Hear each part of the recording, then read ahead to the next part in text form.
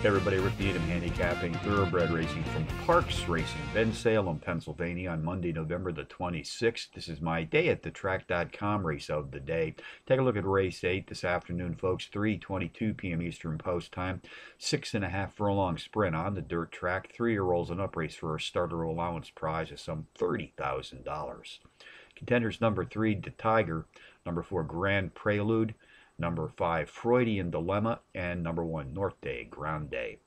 Number 3, the Tiger, the pace profile leader in this allowance field, sprinting at or about today's distance of 6.5 furlongs on the dirt, has hit the board in 4 of his last 5, including back-to-back-to-back power run wins in his last 3 starts.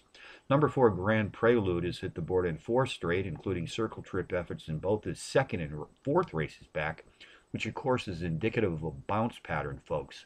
The bounce will be up positive this afternoon if this pattern continues. Race 8 summary, number 3, the Tiger, tops my contenders list today here at Parx, which also includes number 4, Grand Prelude, number 5, Freudian Dilemma, number 1, Norte Grande, 3, 4, 5, 1 in the 8th from Parx. Bonus long shots, Beulah Park, race 5, entry number 6. He's a midnight special of 15-1 bomb, the overall speed leader in this allowance field today, racing at the mile distance on the dirt. Finger Lakes race course, still racing in upstate New York, race 5, the 6-1 shot, number 8, Cat Phone, speed leader in his claiming field, sprinting at or about today's distance of 5.5 furlongs on the dirt.